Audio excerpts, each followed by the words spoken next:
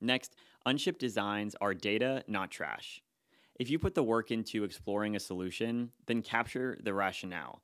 Write down the process and the decisions that were made because it'll very likely come in handy in the future. Even if it didn't get built, you've already done the thinking, and you can start to measure the work you've done not just in the amount of design iterations you have or how big your Figma file is, but the amount of energy and thought process you've put into your work. This will help you build a reputation as the person with receipts. Next, visuals help, but stories sell.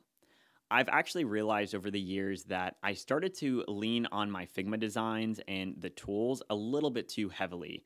Whether I was in a stand up or a presentation, I found myself too quick to screen share and jump into the Figma prototype or clicking around my design file because that's where I felt most confident and I felt like the visuals would do all the talking. Now, a diagram can certainly help show a flow or a prototype can highlight an interaction, but unless you can communicate the specific problem you're solving for your users, how that actually helps the business, your designs will not land. So if you're struggling to communicate this, it's probably not your presentation skills.